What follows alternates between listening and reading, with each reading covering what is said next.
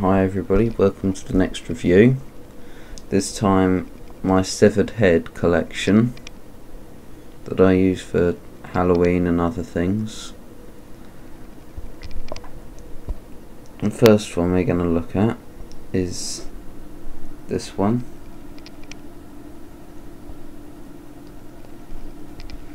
And if you press a button underneath it, which is there,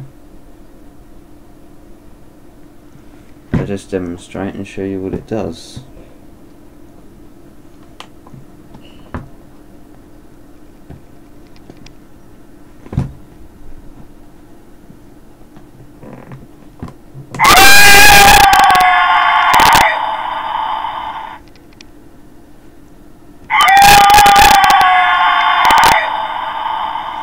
Yes, which is quite stupid.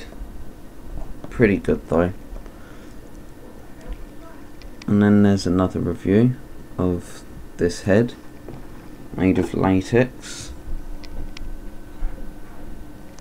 Got strange eyes. There's where he's been severed.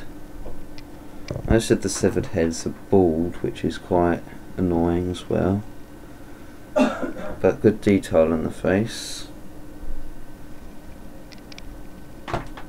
And then this one.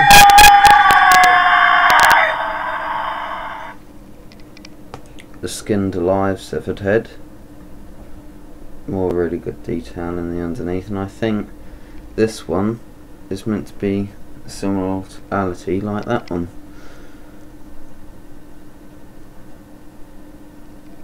Pretty good detail in the veins and everywhere. And then there's one which you've seen in another one of my reviews, the head on a chain. Then there's this one.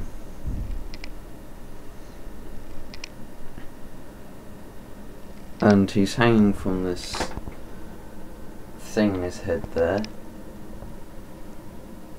I don't really like the mouth, it looks a bit strange. And the underneath is pretty good as well. And now to show you a speciality of mine, what I've been working on, where I've said I've been painting. This is, oh shut up, this is what I've been doing. My own custom Jason head. Needs a bit of repaint there, but pretty good. He was originally going to be a normal head with hair, but then I decided to put this mask on him which suits his skin, and it's really turned out well.